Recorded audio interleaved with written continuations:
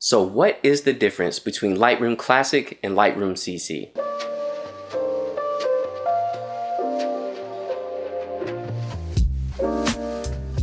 What's up? This is John from John Branch 4 Photography, and we're here today to answer the question, what really is the difference between Lightroom Classic and Lightroom CC? As a starting photographer, you may be looking to get Lightroom and not really sure which one you should get. So let's take a quick look at what really makes them so different. Starting out with the biggest difference, which is the interface. So Lightroom Classic is the Lightroom that's been around all these years. It's what everyone has been using, it's what everyone is used to. If you ask a professional or someone who's been using Lightroom for a while, they probably would just tell you to get Lightroom Classic. Lightroom Classic has all your options, it has the 2 tabs on the side, it's very familiar, there's a lot going on there. Lightroom CC is a mobile ready version of Lightroom, which is kind of watered down from what Classic is.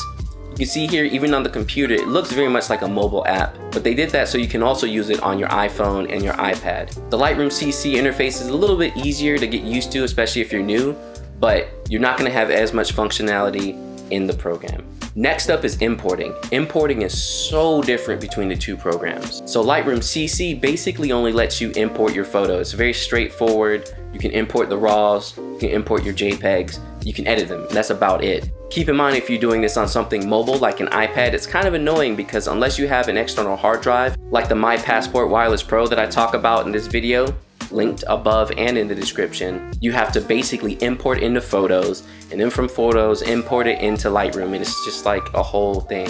Whereas Lightroom Classic, you have a lot of options for your imports. You can import it and import to an additional external hard drive. You can put your preset on your import while it comes in, which saves you a bunch of time. Hot tip, if you don't do that already, do it because it saves so much time. And there's just so much more you can do with your importing in Lightroom Classic. Another big difference is the exporting. So exporting in Lightroom CC is extremely bare bones. Basically, you can export it in large file and in smaller file, and that's about it. You can't choose what kind of file type it is, you can't export RAW, you can't choose the PPI for printing or anything, it's just exporting. Whereas Lightroom Classic, you have options to change your size, you can export multiple options, you can export in different file types, so PNG, JPEG, you can change the PPI so you can have it print ready, you can even have it open in another program after it exports. So it's night and day between the 2 as far as exporting. And last but not least is the pricing. So the pricing is probably the most confusing part, and it really depends on what type of photography you are and what you're looking for. So basically your 3 options are, you can get Lightroom CC alone, and with Lightroom CC alone, you're basically getting 1 terabyte of cloud storage and Lightroom CC.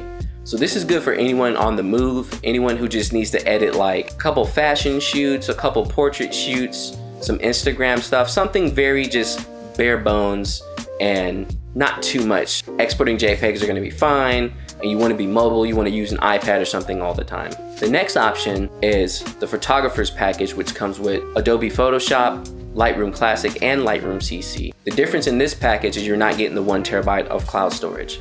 So I use this package because obviously as a wedding photographer, I need all the options that Lightroom Classic is gonna give me.